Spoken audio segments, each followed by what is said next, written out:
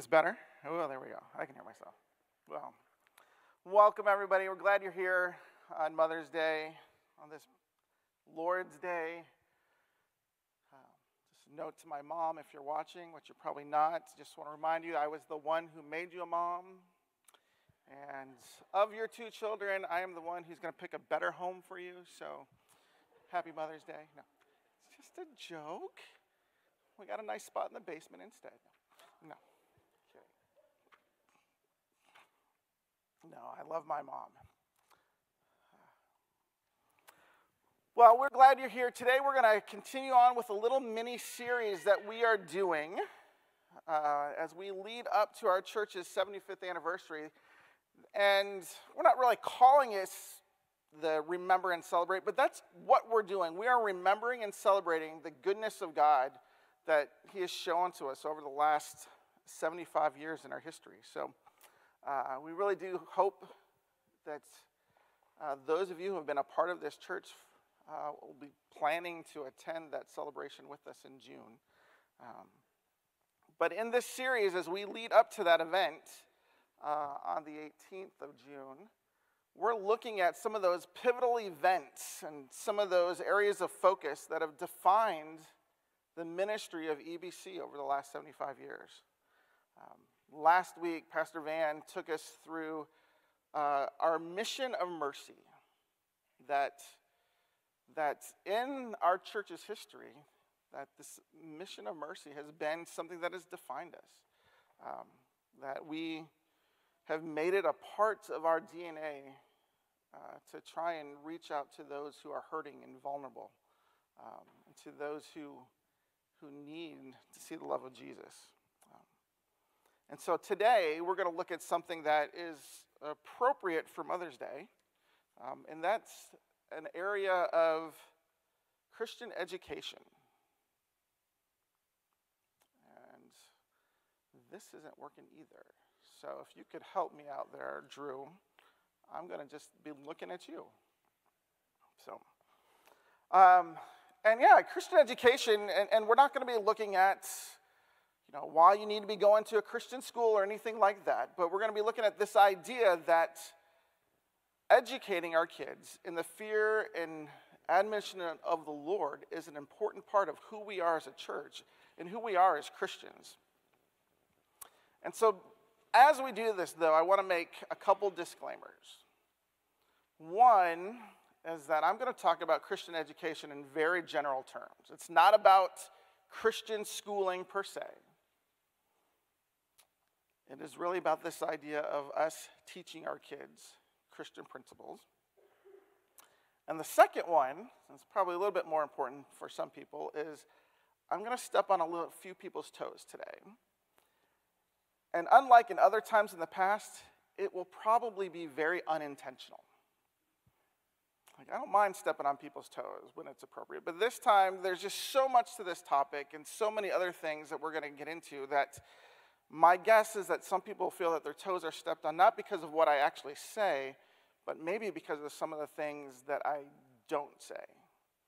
And so for that, if that's the case, I just want to ask your forgiveness in advance. But I do hope and pray that as we get into what God's Word has to teach us about this idea of Christian education, that we hear what God's Word has to say to us, and that we as a body can embrace our role within that. So before we do this, let's start off with a word of prayer.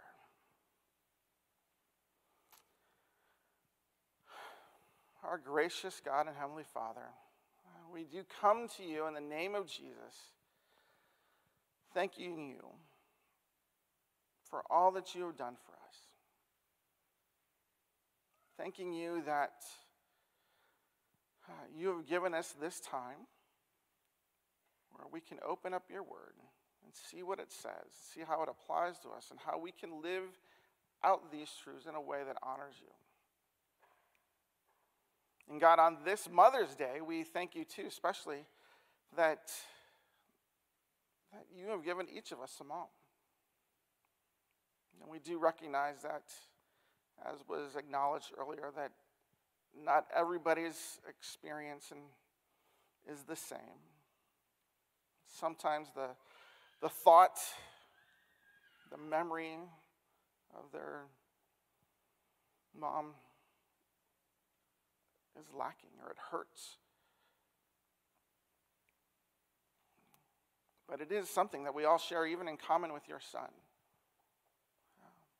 that we have a mom. And we're thankful for that you've given us life in that way. And so, God, as we just take these next few minutes to open up your word, we invite your Spirit here to be with us, to teach us, to speak to us. And I do pray that we as a church will see how we all have a role in what it means to educate our kids, educate the next generation, to know you and to love you. So, God, we do pray this in the name of Jesus. Amen. Well, we all know that we live in a very complex world that requires us to investigate it, to study it, in order for it to make sense to us. And even with that studying and investigation, it still doesn't make sense to some of us. We also know that we live in a fallen and sinful world, and in order for us to discern truth from error, we need to be grounded in the tools and the methods of critical thinking. Yet, in order to discern good and evil, we also need to be able to discern and be well-versed in what God's word has to say about this world. You know, there was a time within the history of the church, and on a broader scale, that the church itself took the primary role, took the primary responsibility in educating our children. And the purpose of that was to glorify God in all that was taught. And not only to glorify God, but it was to support the discipleship of those children so that they would grow in knowing and loving Jesus. So teaching kids to read and to write was really to help them know how to understand the Bible and to know God himself. You know, monasteries and churches offered education to teach children practical skills. You know, they taught reading and writing and math. And, you know, there really is a reason why England specifically, and even parts of the United States, are filled with so many church-based schools. Because it really only made sense that if you're going to have a church, then you should have a school to go along with it to teach the children. In the same way, you can look at some of the earliest universities within this country and around Europe that always had Christian theology as a foundational module for their subjects. I mean, consider Harvard University's original mission statement. This is their original mission statement. Let every student be plainly instructed and earnestly pressed to consider well the end of his life and studies is to know God in Jesus Christ, which is eternal life, and therefore to lay Christ in the bottom as the only foundation of all sound knowledge and learning. To know Christ is the foundation of all sound knowledge and learning. I don't think that's their charter today. So Harvard, that was our nation's first university. Our second university, the College of William and Mary, said that the Church of Virginia may be furnished with a seminary of ministers of the gospel, and that the youth may be piously educated in good learning. These are our first two universities in our country who now have turned their back on Christ. You know, and it's only a recent phenomenon within the history of our country that the state has taken over educating our children.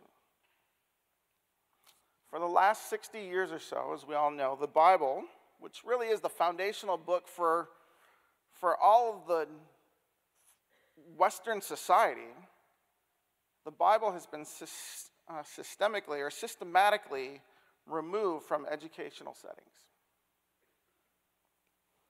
We call it the separation of church and state. We don't want to offend anybody who doesn't believe in it. But either way, what used to be the starting points of education in our country now is nowhere to be seen. And unfortunately now our children are, instead of being exposed to the Bible, are being exposed to a continued growing secularization, sexualization, and an unchristian influence of our culture.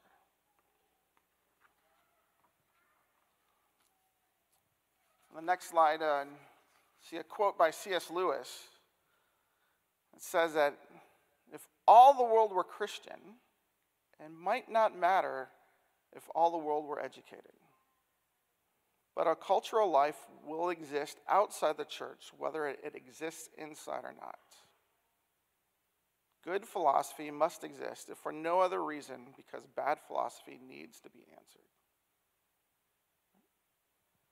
Whether or not we accept or embrace or anything outside the church, whether if we want to just hide inside our own little churches themselves, the culture outside is still going to exist, and that needs to be confronted with truth.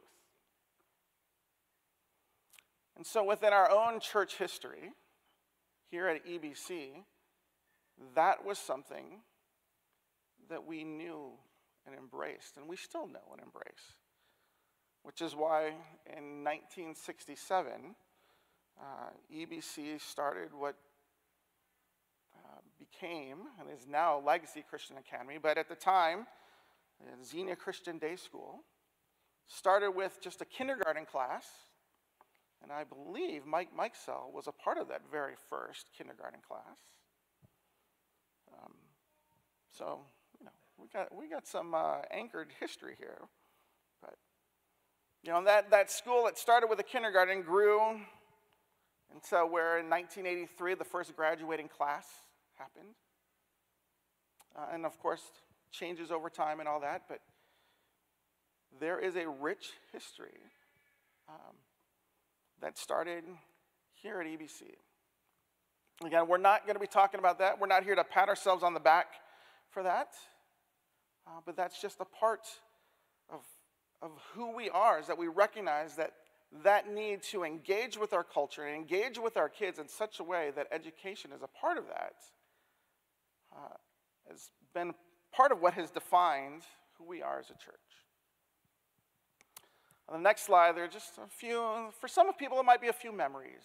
And I'm going to see if you can spot who they are, and go ahead and click through them all for me, Drew. So, I don't know if you recognize where that building is, but that's the old building. And there's three faces that you may recognize up there. So in the upper left there, that's Mrs. Killian. All right, there in the top middle, that's Mrs. Hodson, Carolyn Hodson. And then down there in the bottom right, which is a much smaller picture, but that's Mrs. Dunstan there. So I think this is like circa 1987, 1988. So, going back some time.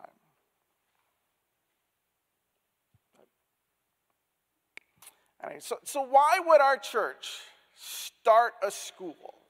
Why would we think that Christian education is important? And this is really the crux of it. Again, and it's not to celebrate the fact that we did something that's great, that has carried a legacy over all these years. But there is a reason why this is an important concept of philosophy. And the reason is it starts with the mission of the church.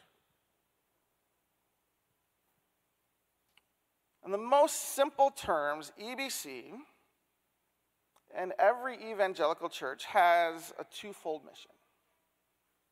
And go ahead and click that next slide for me there. Well, first is this, and hopefully this will sound familiar to you. It says, love the Lord your God with all your heart, with all your soul, with all your mind. This is the first and greatest commandment. And the second is like it. Love your neighbor as yourself. The next one highlights two things. Two things. To love the Lord your God and to love your neighbor. And again, these should sound pretty familiar with it. And if they don't sound familiar with it, then maybe we just need to look at the side of our building, because that's something that we really want to emphasize here at this church. That we exist to honor God, to know him, to worship him, to do what he says, and to live according to his design. We also exist to love people. Drew, if you could put on that next slide there. Thank you. And to love people, that really is that mission of mercy that Van talked about last week. It's to show love and compassion to others, to care for the weak and the vulnerable, to share the love of Jesus, to point toward healing and redemption that is found in Jesus Christ. I asked Barb about this on Friday, but EBC first started using this slogan, this mission statement. The earliest that she could find was back in August 23, 1998. That EBC exists to honor God and to love people, into a growing relationship with Jesus Christ. Every local church demonstrates these two things in their own way. But the mission of any church really should include this great commandment: to honor God and to love people. But there's a second aspect to the mission of the church, and this too should sound a little familiar to you. Matthew 28, 19 through 20 says, "Go and make disciples of all nations, baptizing them in the name of the Father, and of the Son, and of the Holy Spirit, and teaching them to obey everything I have commanded you. And surely I'm with you always, to the very end of the age." Now, there are three things I just want to highlight in this. And if you're taking notes, there's some blanks that you could be filling in here. But this is B under the Great Commission. And the first thing is, as you're going. The command to go is not just a one-time activity where you choose to get up off your duff and go and do something. Wherever we go as God's people, we are to be making disciples. Ministry isn't meant to be carried out by a few select professional Christians or mission agencies. But God's command was given to every member of his church. That's everybody in this room who claims to be a follower of Jesus. So whatever you are doing, whoever you interact with, wherever you are going, as you are going, you are to make disciples. And certainly in this context of Christian education, who better to disciple than our own kids? They're a captive audience. You know, it's one of the reasons why my wife and I decided to homeschool our kids. It wasn't necessarily because we didn't want to expose them to the public schools. It wasn't necessarily because we thought that we could give them a better education. But it's because we felt that we had a duty and a calling by God to be the ones to invest in our kids' life. To be the one to disciple our kids in such a way that we are aware of the direction that they're heading. You know, the average kid spends 6 hours a day in a classroom setting, not counting all the time that they spend at school with their friends or doing extracurricular activities.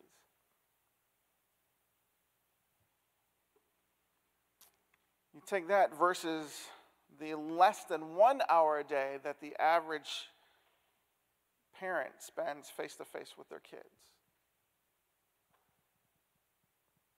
And so we made the decision that we would rather have those 6 hours in context with us as their parents rather than in context of sending them to a school, whether Christian or public, because we wanted to take that responsibility of discipling them.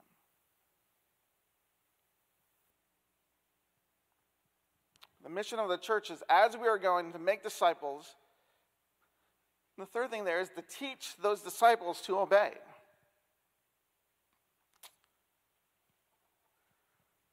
R.B. Cooper is probably a name that most of you don't know, and that's okay. He was the president of Calvin College up in Michigan back in the 1930s. But he stated that a noteworthy feature of the Great Commission is that it bids the apostles and the church of all ages to teach. In fact, teaching is spoken of as their chief missionary task. They are to go in order to teach. Making disciples requires teaching. And it is clear that Jesus desired disciples to be made in the name of the Father and the Son and the Holy Spirit. But he didn't really want just converts. His desire was for educated individuals to know the Word of God and to know that the Old Testament was fulfilled through Jesus and that life comes through him. So the mission of the church is the Great Commandment and the Great Commission. To honor God, love people, make disciples. So if that's the mission of the church, then how do we go about doing that? Again, Christian education, in a very broad sense, is one of those ways in which we go about doing that. But it's not just a matter of taking our kids and shipping them off and hoping that somebody else will do that. So part of this is that we understand that the responsibility of discipling our kids, the next generation, the responsibility is that of the parents in partnership with the church. And so those are the blanks on the next slide there, that it is the responsibility of the parents in partnership with the church. See, the education of children is the prerogative not of the state, but of the parents in conjunction with the church. As parents, we are ultimately responsible for the education of our kids. And this is a task that I would dare say that we should not shy away from, nor should we abdicate to others to do. Now, Greg read this earlier, but Ephesians 6:4 says that parents are to bring up their children in the training and the instruction of the Lord. It's the parents, mom and dad. They're the ones that are called out on this. We are going to be the ones that are held accountable for the training and instruction of our kids. You know, it's not the church per se. It's not Christian schools. And it's certainly not the government school's responsibility. It is the parents. Now, of course, we're not going to be held accountable for whether or not our kids accept our instruction or not. They all have their own will, and God will hold them accountable to how they receive it. But it is our responsibility to our kids to do that. And then, as Greg was saying earlier, with the charges that he gave, that we as a church take on that responsibility in doing that. You know, long before Hillary Clinton wrote the book, It Takes a Village, That idea of it taking a village was an African proverb many, many, many years before she wrote that. But that concept is still true, is that it takes a community of people to help raise up a child. Now, I don't know, those of you who are at least my age or older probably remember a time when you were out in public and another adult would come alongside to a child and reprimand them in a way that pointed them in the right direction. How many of you ever had that happen? That happened to me all the time. I don't know. I was that type of kid. There was always some other adult coming up to me, correcting me. Yeah, and rightly so, exactly. Nowadays, we shy away from that. We actually think that's offensive if another adult were to come and correct our kids. But that was always this idea that it took the entire community to help point us in the right direction in our education.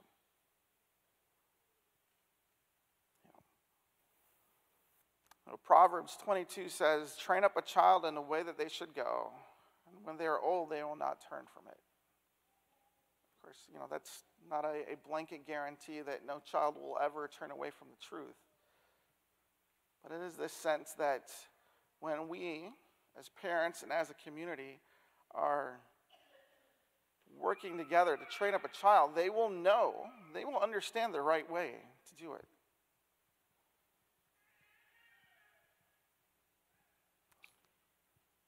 So, of course, that raises the question that, are the children in our church turning away when they get to their teenage years?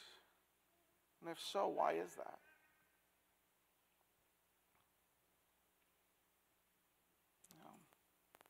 I don't have easy answers for that, and really that's not really the point of this. But as church members and fellow brothers and sisters in Christ, we're all a part of the same body. And we are all responsible to each other. That's what we commit to do as a church. And the role of Christian education in the local church is undoubtedly to teach the scriptures, to disciple believers so that they can know God and to make him known. The Bible gives a precedent for the local church to educate children. Not just children, men and women as well, but we are to educate them in spiritual areas of life.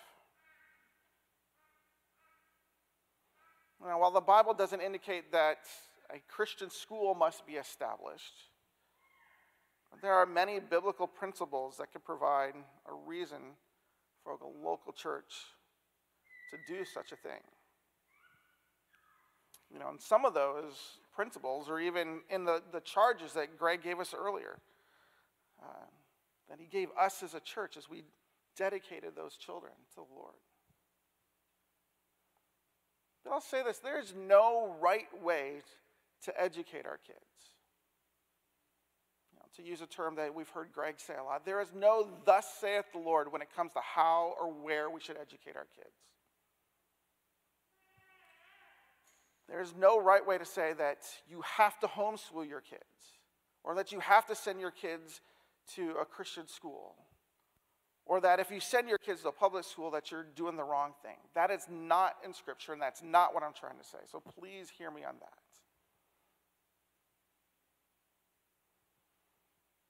These different conclusions, these different ways that we as individuals and families decide to educate our kids should not lead to division in the church. And unfortunately, in the history of EBC, those types of ideas, those types of decisions have caused division. This was before my time, but there was a time in our church where there was a group of people who said we needed to be a homeschooling church, and that if you did not choose the homeschool, then you're in sin. And a group of people left. There was a time even in the formation of Christian education, that there were individuals of other races that were not as open or openly accepted in our school.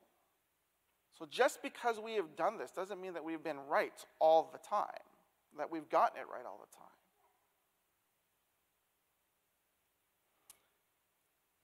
That's where we, hopefully as a church, have learned and sought forgiveness and pursued the Lord more fully and accurately. But we've all known people who have raised their kids in different ways. We all know the homeschoolers. We all know the Christian school kids. We all know the ones who send their kids to public schools. And we should be supportive in that. But the fruit of all this, the fruit that is produced, is more often dependent upon the parent's involvement and the family dynamic rather than where or how children are educated. It is just as much the responsibility of the parent who sends their kid to a public school to be discipling their kids, to be aware of what's going on, to be confronting maybe the lies that they might be taught in a public school, as it is for a parent who sends their kid to a Christian school. Because not every Christian school has it 100% accurate, right? I mean, I went to a Christian school when I was young, and I thought it was a fairly decent school. But there were some things, looking back about it, that I would say that probably wasn't a biblically based way of approaching it. Or they certainly had a way of taking subjects and compartmentalizing them in such a way that really the Bible had nothing to do with history or math. But we as parents have that responsibility to show how God's world, how God's creation interacts and intersects in all those ways.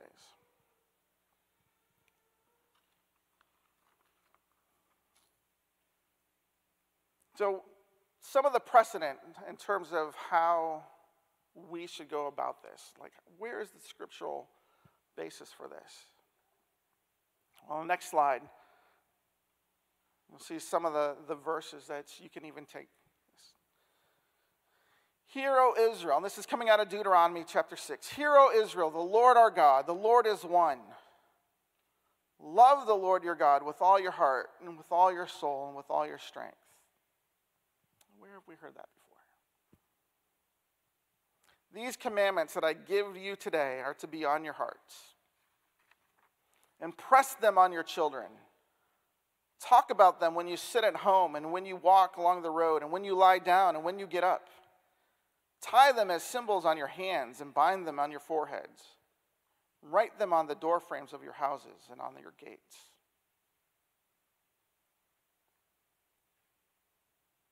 Here God's telling us as parents that we are to impress God's truth on our children. I think of it almost like a Play-Doh mold, where you press into it and you get the exact representation of what was pressed into. Or like silly putty, when you put it on a comic strip and you get that comic on the putty itself. It says that we're to talk about God's truth everywhere, not just in church, day and night. When you're watching a movie with your kids. I don't know if that counts for Bible EBC bingo. Does that count? Is that good? Okay, good. But we're to talk about it when we're at home or on the road. It says to tie them on our hands or bind them on our forehead. You know, the binding on our forehead literally means between the eyes.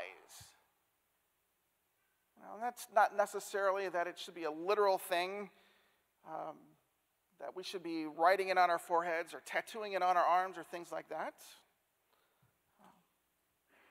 But like in Exodus 13:9, which you can go back and look at, or like the idea of hiding God's word in our heart, that's a metaphor for the way that we should be making these issues clear and visible. They should be front and center in our lives, always present in our interactions with our children. A similar idea of this is in Psalm 78. It says, "We will not hide the teaching of their descendants. We will tell the next generation the praiseworthy deeds of the Lord, his power, and the wonders he has done. He decreed statutes for Jacob and established the law for Israel, which he commanded our ancestors to teach their children." And here's the reason why: so that the next generation would know them, even the children yet to be born, and they in turn will tell their children. Then they will put their trust in God. They would not forget his deeds, but would keep his commandments. The reason we are to educate our kids, the reason Christian education exists, and again, in that broad sense, not in a school institutional sense, is so that the next generation would know God. That they would put their trust in him. That is why we do this.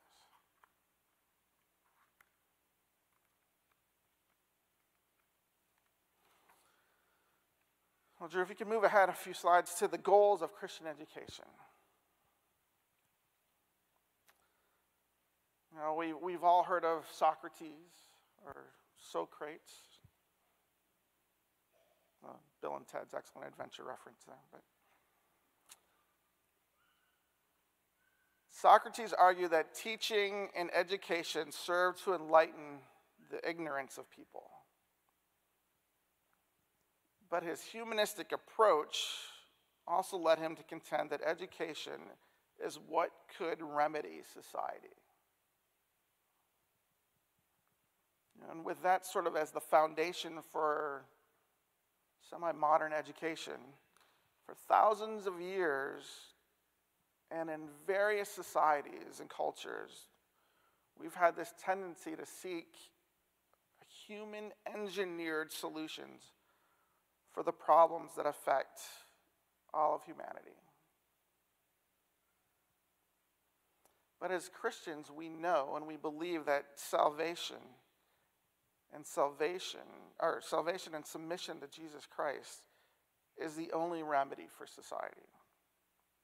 And that the fear of the Lord is the beginning of wisdom.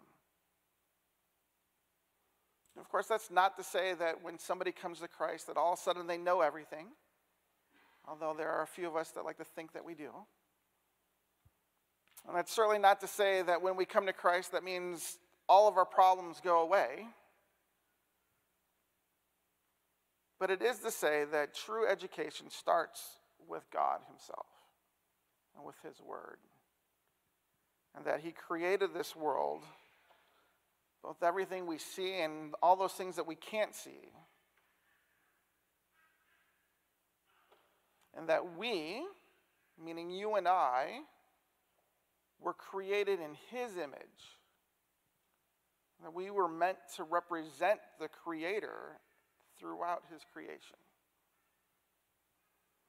And so with that as our starting point, God, who created us in his image to represent him,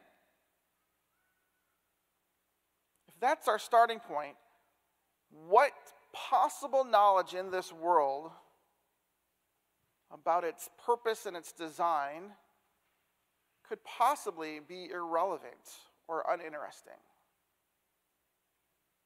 If God made it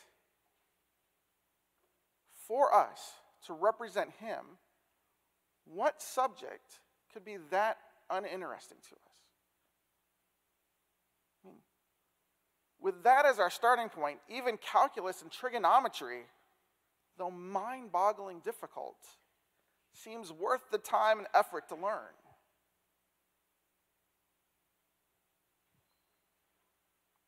With that as a starting point, that's why history's leading scientists and politicians and scholars were followers of Christ throughout history.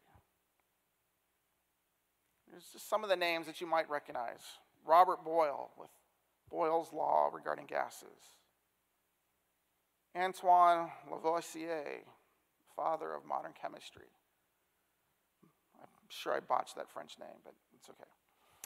Michael Faraday, Gregor Mendel, Isaac Newton, George Washington Carver, Blaise Pascal, Lord Kelvin, Nicholas Steno, and many, many more. These were all men, and there are other women as well, who believed that the understanding of this world in which they lived in, that understanding this world was a way to glorify God and to worship Him. So what are the goals of Christian education? So again, in the most general terms, I want to propose that there are 4 primary goals. The first one is this. It's the formation of sound doctrine. Concerning its goal, education should be the intentional, directed effort towards making disciples of Jesus Christ.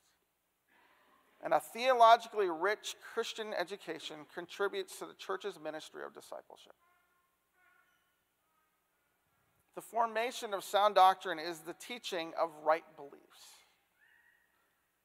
It's the teaching to our children and to each other the correct things about God and the world and about mankind. It's the true and the good and the beautiful. The second goal of a general Christian education is to build godly character. Too often, because we have delegated our responsibility to teach and train our kids to others who may or may not know Jesus, or who may be forced to use a curriculum that is contrary to the Bible, the results are far from producing the type of character that we desire for our kids. As one Bible teacher put it, if we send our kids to be educated by Caesar, we shouldn't be surprised when they come out acting like Romans. Now again, this is in broad general terms, and I'm glad we have teachers who are being salt and light in our public schools. If it wasn't for that, I certainly worry about our country as it is. But I'm grateful for people like Ron and others who are in those schools representing Christ that way.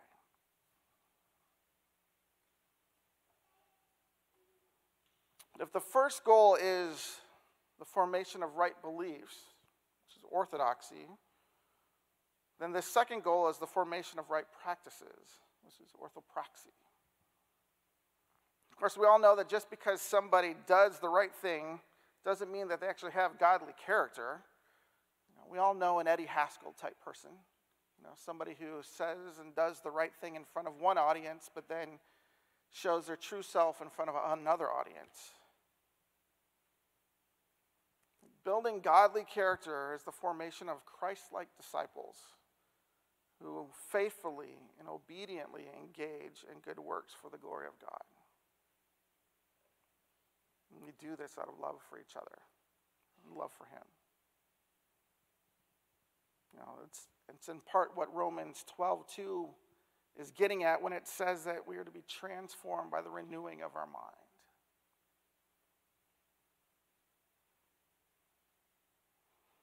The character of the developing child is as important, if not more so, than the academic achievements that they have.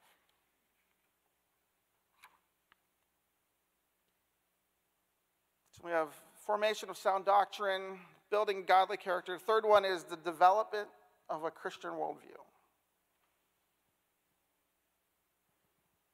Douglas Wilson, who wrote The Case for a Classical Christian Education, argues that the Christian nature of education,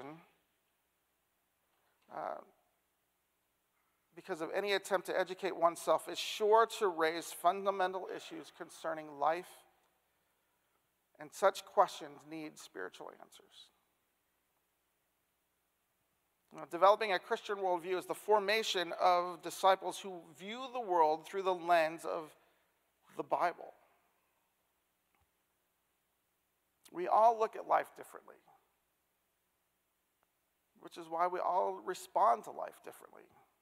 We all have the lenses that we look through.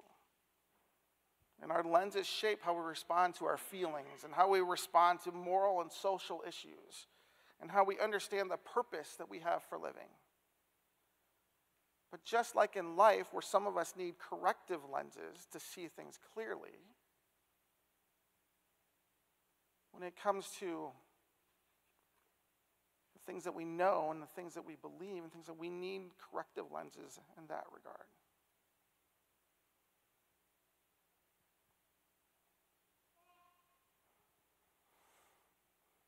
You know, we currently live in a culture, in a world that says that life is an accident, that it's chaos and disorder, that there's no purpose, there's no meaning, there are no absolutes. And so when generation after generation is exposed to that type of worldview,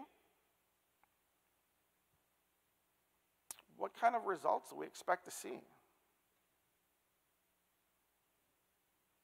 No wonder people reject biological facts and deny their own God-designed sex and gender.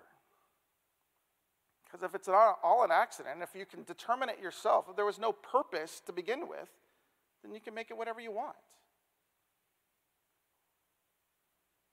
No wonder people think that killing an unborn baby is okay, because if life is an accident, or if it's meaningless, or if you can do whatever you want as long as it doesn't hurt somebody else, then why shouldn't they do it? But even that is held inconsistently because, people would say, well, then why shouldn't Russia invade Ukraine? Don't they have the right to determine their own existence or claim what they feel is theirs? This is the world we live in. But that's not the world that God created.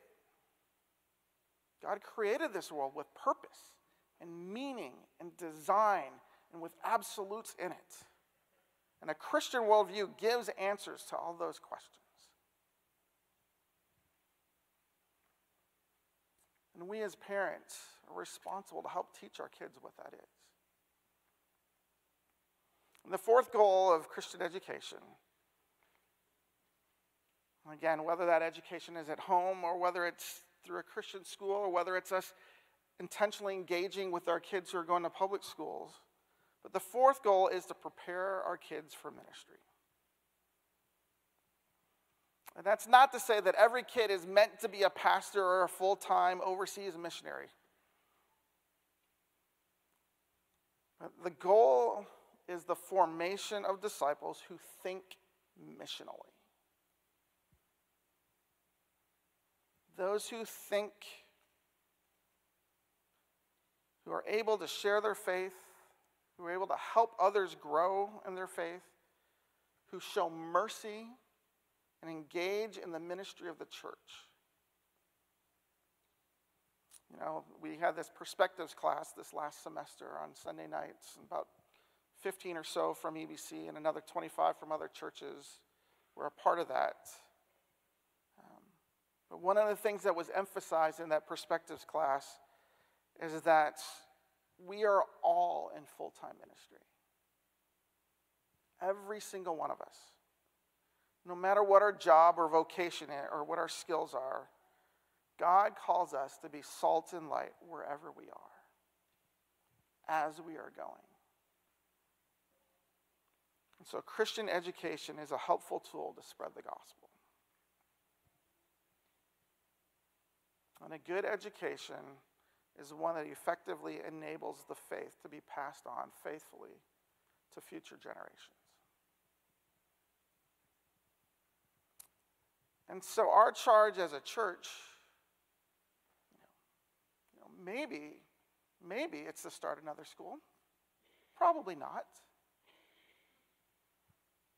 But our charge as a church is to continue on with that calling to invest in that next generation, to invest in the education of our kids, and future generations, so that we raise up generations who know and love Jesus and who are able to express themselves and communicate in such a way that reflects the nature and character of God as he intended it. And my prayer is that for the next 75 years, that this church will hold on to that calling very tightly and live that out in such a way that there will be many more generations raised up for him. Pray with me, and I'll have the worship team come up. So, Father, it's such a high calling that you've given us to invest in future generations. And I pray that we, as parents, those who will become parents, will live out that calling. We'll take the responsibility of investing in our kids. And thank you just for the rich history that this church has and being a part of that for many generations. And we pray that you will be honored and glorified in all things. And we pray this in Christ's name.